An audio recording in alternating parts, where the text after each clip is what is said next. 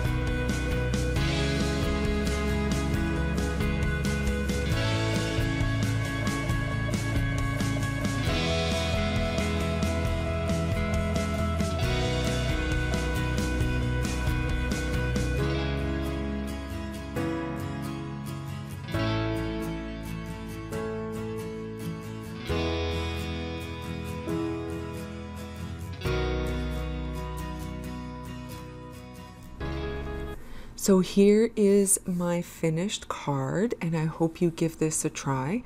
This technique is new to me, but something I would like to continue using in the future. So please comment, like, and subscribe to my channel, and I will see you at the next project.